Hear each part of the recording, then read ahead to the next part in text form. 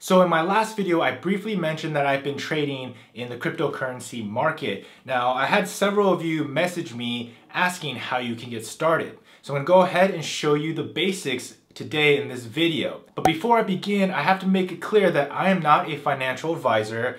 Don't take this as financial advice. And if you choose to invest in this market, please understand that this is a very high risk market and do not invest more than what you're willing to lose. So this market is very volatile. It is not uncommon to see 20, 30, 40% swings every single day. So if you're on the right side of the trade, it's pretty easy to see that you can make some very quick profits.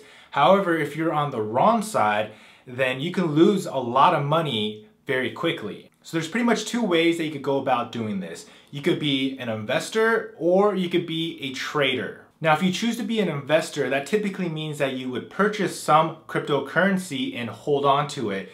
Basically, you could be holding on to it for a few months or even a few years and hoping that that value of that cryptocurrency will appreciate. Now, if you choose to be a trader, you would typically focus on short-term profits, meaning you would purchase a cryptocurrency and utilize the volatility of the market to sell in and out of trades. Basically, it goes down to the buy low, sell high. Now, if you're anything like me, you're probably going to be a mixture of both. I do have some coins that I hold long-term as long-term investments, so I'm not too concerned about the fluctuation in prices. However, there are other coins that I do trade short-term, and I do utilize that fluctuation to get quick profits. So it's really up to you to evaluate what your goals are and what level of risk you're willing to take. Now, this market pretty much revolves around Bitcoin. Now, if you're not familiar with Bitcoin, I do have a video that I made back in 2013 about what is Bitcoin. Now, it's a little dated, but it still should give you some good information and give you a head start on your own research. Now, I will put a link to that video as well as anything else I cover in this video down below. Now, the first thing that you need to do is to buy Bitcoin. Now, there's a few different ways that you can go about doing that, but the way that I always recommend to people new to this market is to go through Coinbase. Coinbase has been around for a very long time, and they're pretty much the most reliable and trusted source to get Bitcoin. And all you have to do is just go onto Coinbase.com and sign up for an account. Now, you will have to go through a verification process where you verify your identity, so don't be alarmed if it's asking you for personal information. This is required by law. Once you've been verified and have linked up your bank account and or your credit card, you can now go ahead and buy some cryptocurrency. Now, currently, Coinbase offers Bitcoin, Ethereum, as well as Litecoin. What I'm going to show you now is how I purchased $200 worth of Bitcoin.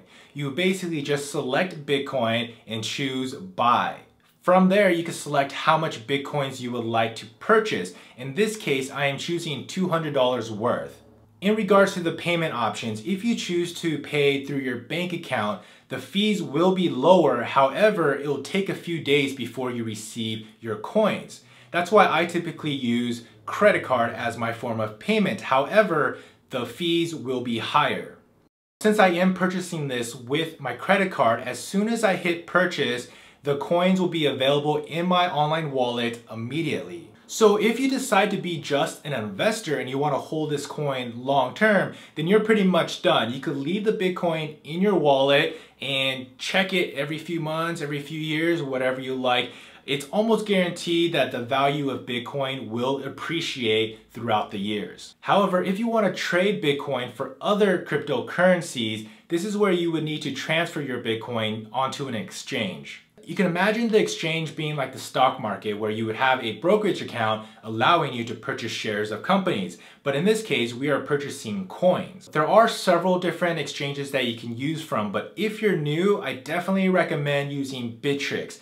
Bittrex, in my opinion, has the best reliability as well as the best user experience. And again, I'll leave all the links down below. And once you're on the exchange's website, you're gonna go ahead and create an account. And again, you may have to verify your identity. This is pretty much standard with anything that has to do with money. And once you're in your account, you could click on your wallet and choose which coin you wanna deposit into the exchange. So you wanna move over to the deposit icon, and once you click on it, your wallet address will appear. you want to carefully copy the entire wallet address. This is very, very important step. And once you have that copied, you could go back to Coinbase, choose send, select how much you want to send, and paste in your wallet address. At this point, I typically will double check the address. Again, the wallet address is very important. Once you have that pasted in, you could go ahead and click send.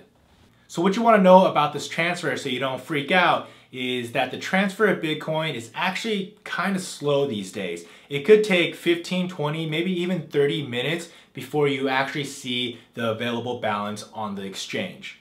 And once you see your Bitcoins available in the exchange, now you could go to the exchange market and choose which coin you would like to trade. Now there are over 800 different cryptocurrencies, so it's really up to you to do your research and to find out which coins you want to invest in. Now in this example, I am going to purchase a coin under the name GNT, which is Golem. Now for me, this is personally a project that I believe in, and it's a project that I actually want to use in the future. So once you select your coin's market, you'll then be presented with some charts, your buy and sell books, and the transaction history.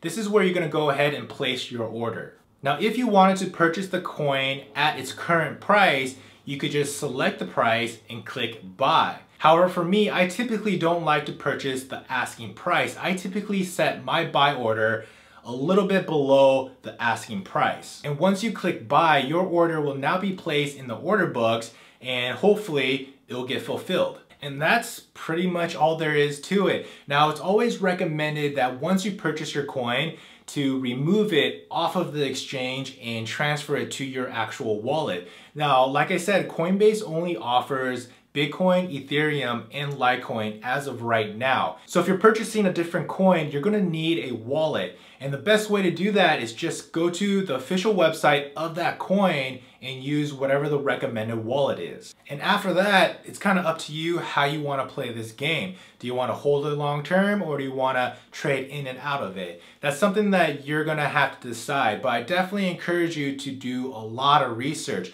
There's a lot of stuff that I left out in this video just due to the time. But if you have any specific questions or just general questions, leave a comment down below and I can make additional videos about this. That's all I got for you today. Thanks for watching, and I will see you on the next one.